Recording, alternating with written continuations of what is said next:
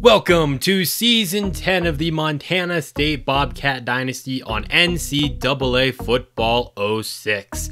And to be kicking off the 2014 season, we are going to be traveling to currently number 2 ranked Cal, defending national champions. If you go back 2 videos in this series, you can watch their championship game in the recap video, and my goodness, it was the best championship game we have had in this entire series. They won it on a Hail Mary walk-off touchdown when it was tied 13 apiece, and they got their second national title in 3 years, and they're going for another one this year, but they are without their superstar quarterback Jake Stevens as he went to the NFL draft. So here we are, kicking off year 10, Green on the return, and he lost the football. Montana State recovers it. It's Jimmy Kent. Travis Kraft came in there and forced the fumble. We've got some superb field position, but now we lose the football and give it right back to the Golden Bears. Wow, what an early swing of events, and we're only 1 play from scrimmage in, 2 plays if you count the kickoff. Holy cow, 2 plays and 2 fumbles. No fumble on play number 3, though, as the running back picks up a first down. Anthony Greer, the freshman quarterback, replacing Jake Stevens. He's pretty solid for a freshman, about 82 overall, and he's got some pretty nice wheels we've got to look out for. That throw is going to get them out to midfield. Now on a play fake, he's going to fire to the end zone. Oh, that's a throw Stevens definitely would have made. Thank goodness we're playing the freshman instead. Greer now fires over the middle. He's got Manning, but now he loses the football, and we have another fumble in the first quarter. This time, Max Lloyd forces it over the middle, and Cameron Whitaker recovers it. Here is quarterback Kevin Fuller under center, handing it off to Tyron Manigat, who holds onto the football and picks up 5 yards. Now Fuller to throw for the first time in his career, and he was nearly picked off, intended for Paul Washington. He wants to throw for it on 3rd down. Instead, he's going to be picked off over the middle. It's the linebacker Dunn jumping up and getting it. The impact player making an impact pretty early on in this game. And less than 2 minutes into the game, and each team has turned the ball over twice. There's a sack. It's Mario Harris getting into the backfield. That's all going to be a loss of 4. Now on the play fake, Anthony Greer is going to throw on the move, and he's not the most accurate quarterback right now. 3rd and long. Greer dropping back to throw. He's pressured and loses the football. It's on the ground again. Cal recovers, but they're going to be forced to punt. It was a pretty solid punt, though, pinning us back on our own 13-yard line. Fuller throws off his back foot downfield into double man coverage intended for Washington. Here's a direct snap to Robinson. Vince Robinson to the right, picks up about 6 yards. Now on 3rd down, Fuller's all by himself in the backfield, and he couldn't get the snap off. The crowd here is pretty loud, and that's causing some delays on the offense. It's 3rd and 7 instead. This throw is going to be broken up, looking for Aaron Martin, and Kevin Fuller still yet to complete his first pass as a Bobcat. Here's another play fake. They've been going with a lot of play action early on, and there are those wheels I was talking about earlier as Greer is able to pick up a first down.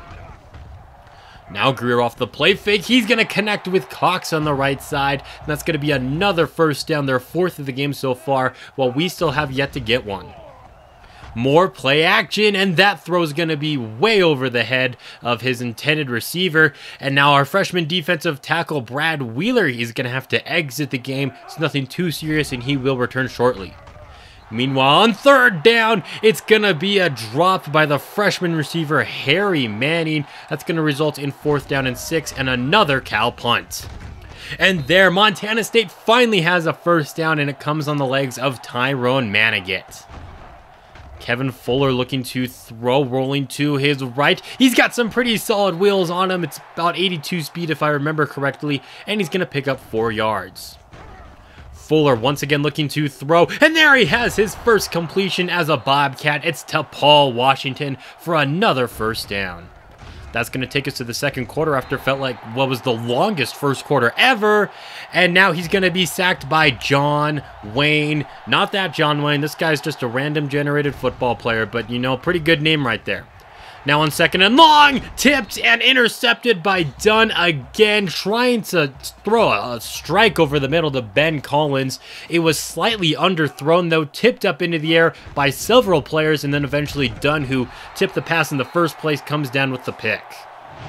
But there's a big sack by this defense. It's been a very heavy defensive battle so far. Jimmy Kent's getting a big sack there. That's going to force a 3rd down and long situation. The impact receiver, Williams, has it over the middle, well shy of the sticks, though.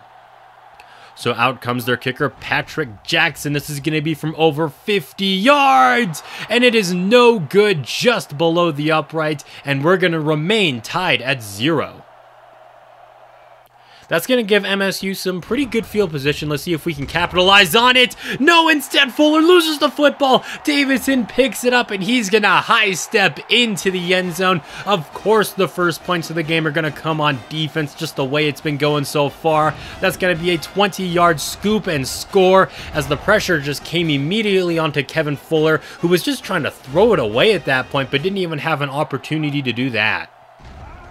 But we're only down 7-0 right now. The defense has really kept us in the game so far today.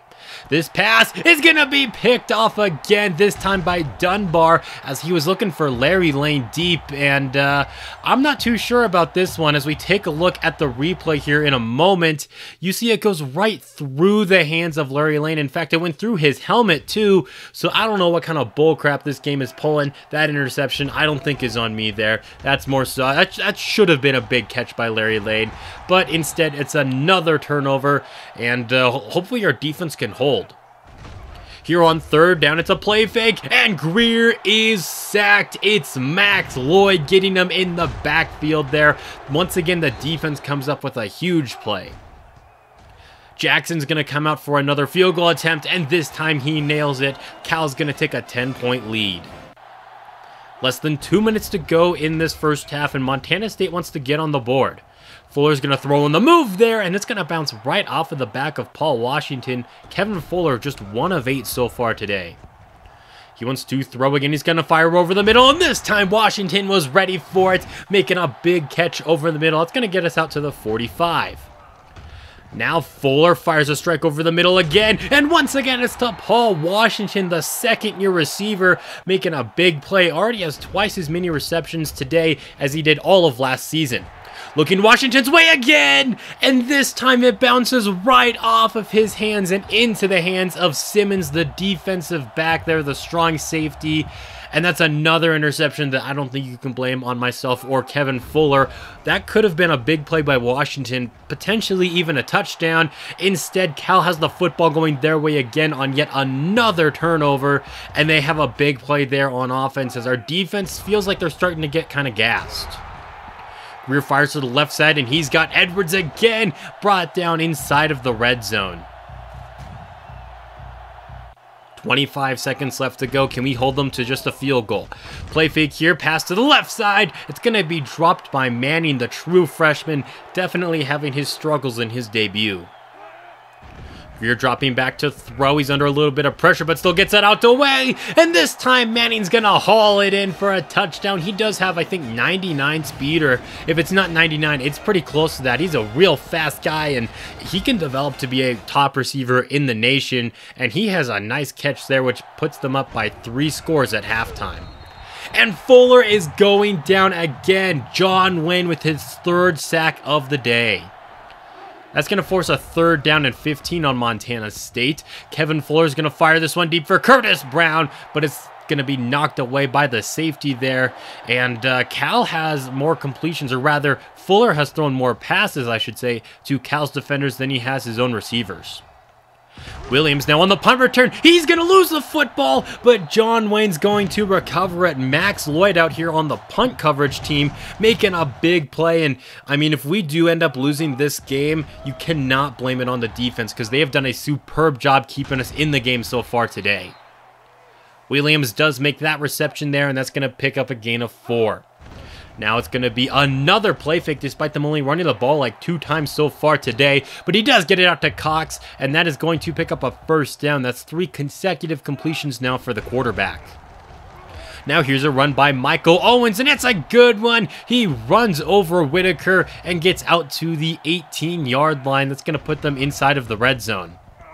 Now in the flat, Edwards is going to turn it upfield, and nobody is going to catch the wide receiver there, Carl Edwards, and that's going to make it 24-0. Technically still a 3-score game, but we've got to get 3 touchdowns, 3 2-point conversions without allowing any more points. And that's going to be tough if no one is blocking for our quarterback. It's already bad enough for him so far today, and he keeps getting sacked. Here's a high snap for him now, back in his own end zone. He's got to get rid of this one. Fuller moving to his right and fires this one on a line there to Vince Robinson, making a big reception. I mean, if he can't get anything going on the ground, might as well put him out at wide receiver because he can make some nice catches there, and that's a pretty impressive play on offense. Fuller is going to take the snap. He's looking to throw. Instead, he's going to be sacked, this time by Dunn. 2nd down and 21. Fuller once again wants to throw, and that pass is going to be broken up as he was looking for Larry Lane on the slant route. It's 3rd and a mile now. This pass is going to be fired over the middle, and he's very lucky that that one wasn't picked off as well. Now, after a pretty good punt return, Cal has some really good field position actually, as they're already in field goal range. That pass is going to be fired to the end zone, but incomplete. Now on 3rd down and 7, Anthony Greer looking to throw, firing back across his body, and they're not going to be able to convert on 3rd down, meaning Patrick Jackson's going to have to come out for another field goal attempt, but he's going to nail it, and that will officially make it a 4-score game. Do we have a big-time comeback in us? Fuller moving away from the pressure just to run into another defender.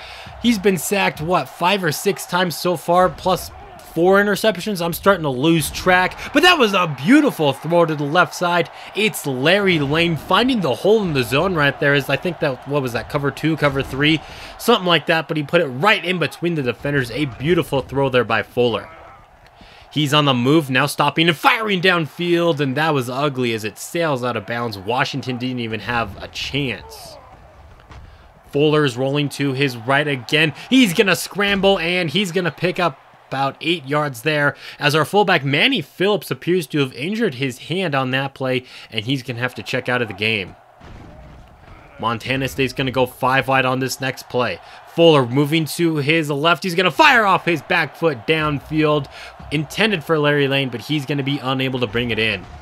Now on 4th down, we've got the conversion. Finally, we get it out to Larry Lane. Actually, he already had at least 1 catch early on this drive, but we still got to use our #1 receiver a little bit more if we can.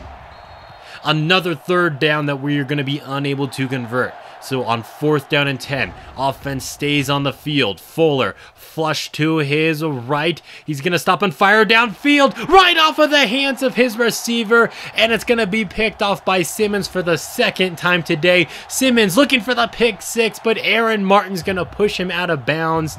That is 5 interceptions and 2 lost fumbles by Montana State. The Golden Bears are going to get it all the way down to the goal line, and Michael Owens is going to get it in for 6, as Cal is going to extend their lead by even more now. What looked like a close game in the first half has really turned into a blowout in the second. Now our main goal is just not to get shut out. Can we get Kevin Fuller his first passing touchdown, or at least get some kind of points? What a play by Paul Washington, going up and getting it. He's the tallest receiver we have, and he's also got the best jump on the team, so we can give him a lot of those jump balls. But he also doesn't have the best awareness as it bounces off his back for the 2nd time today. Fuller looking to throw. He's going to fire over the middle and be picked off again, this time by Ross. And that wasn't even the defender he was covering. I mean, you don't see plays like that inside of the Big Sky Conference, but when you're taking on one of the best teams in the nation, you see plays like that. That was a very impressive interception. I think only half of them were probably on me, which is still bad because half of them would still be 3 interceptions. But some of them were kind of cheesy, like the one that went through his hands, or just the continuous drops. They were at least 3 interceptions, I would say, that came off of drop passes. So yeah, not the best debut for Kevin Fuller, who only had 167 yards, completed 25% of his passes, no touchdowns, and 6 interceptions. He also lost 42 yards on the ground, although most of that did come off of all those sacks that Cal got. Paul Washington was probably one of the bright spots in today's game, over 100 yards, but he could have very well had 2 more catches that were drops instead. In fact, 3 more catches, because one of those drops went for an interception. And then this defense, you really got to applaud them. Yeah, they give up 34 points. Well, one of the touchdowns did come on defense, but they're the only reason we were even in this game by halftime. They kept forcing turnovers and making some big plays, and we also got, those forced fumbles and recovered fumbles. And that's going to be a wrap for week 1. Thank you all for watching. If you enjoyed it, that'd be awesome if you left a like on the video. But until next time, this has been Jeffrey, reminding you to stay moist.